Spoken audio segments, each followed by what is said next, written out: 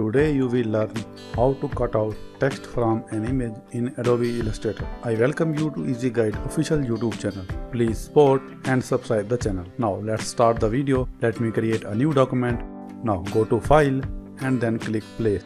Select the image that you want to use here and click Place. Click and drag on the artboard to place the image. To remove these cross lines, click Embed. Grab the Type tool. Type your desired words. Enlarge the text to see it clearly.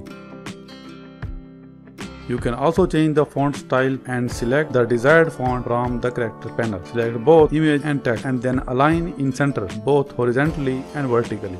Grab the rectangle tool. Now draw a shape of the size same as the image. Change the color of shape to any other so that it does not mix with the text. Using the layer panel, now place shape under the text. Grab the selection tool, right click on the text and select Create Outlines. Again right click and select Ungroup.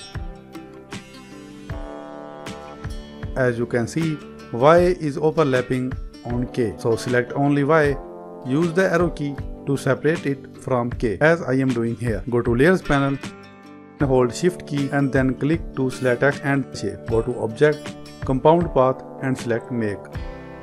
Now you can select from layers and also you can press Ctrl A to select both image and shape. Again go to Edit, Clipping Mask and select Make.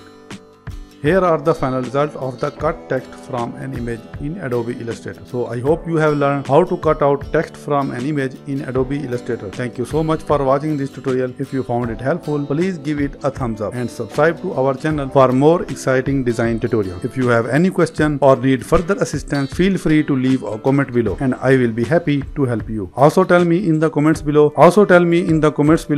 which Adobe Illustrator tutorial you want next. See you in the next video.